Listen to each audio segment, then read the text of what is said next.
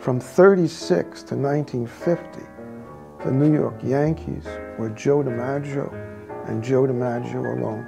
He was a kind of artist, a consummate artist who could hit, who could field, who could run, and who didn't want the allure of fans. He only wanted to play. Joe DiMaggio, the man, is a very, very complex character. He has no education. He has no language other than his bat and his ability to play, or his sexual prowess, which everybody talks about. But nobody really knows. We cannot ask Marilyn Monroe. He had this ability always to look beautiful in whatever he did on the field. But once you got off the field, he was a complete mess, because everything that helped him deserted him. He was a kind of idiot savant. The romance between Joe and Marilyn was very strange. She was a woman who liked to go places. Joe was a guy who liked to sort of sit behind a television screen, have his TV dinner, and go to bed. That was not the woman that Marilyn was.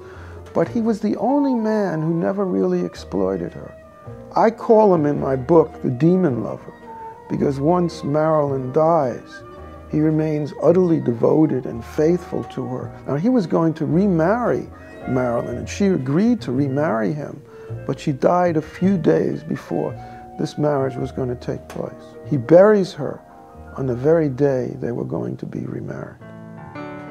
The New York Yankees were one of the two last teams to integrate in baseball, the Yankees and the Red Sox. And Joe DiMaggio said nothing about Jackie Robinson during this period. So it's very sad. So for me, this is the one sort of breach in the notion of Joe as a hero. But one has to be true to what he did or what he didn't do. In his own time, the streak was not really talked about except in 1941.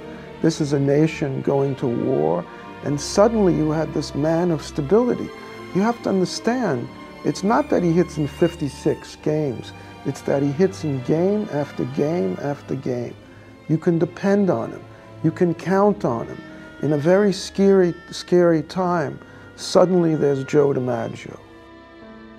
When we talk about Joe's legacy, there's a very sad story, because he was christened the greatest living baseball player in the 60s after Marilyn died. So anytime he was introduced, he had to be introduced as the greatest living ball player. He had to be introduced last, and if the cheers for Mickey Mantle were louder than his, he would get very upset. So from the year 2000 on, he's put down, he's disparaged, he's made fun of.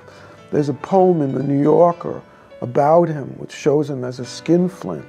And it seems to me that this is incredibly unfair. He was a great man. He's a man who was celebrated, who was a man who didn't know his own limitations. And we have to sort of accept him in terms of who he was and of who he tried to be.